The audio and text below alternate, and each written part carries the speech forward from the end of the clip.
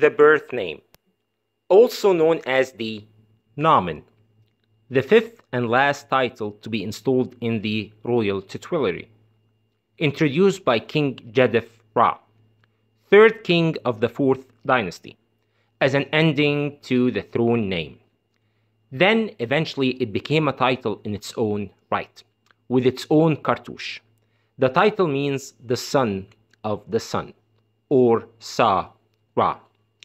This title emphasizes the rise of the cult of the sun god Ra and placing him above all gods beginning from the fourth dynasty, by having the king viewing himself as the son of Ra.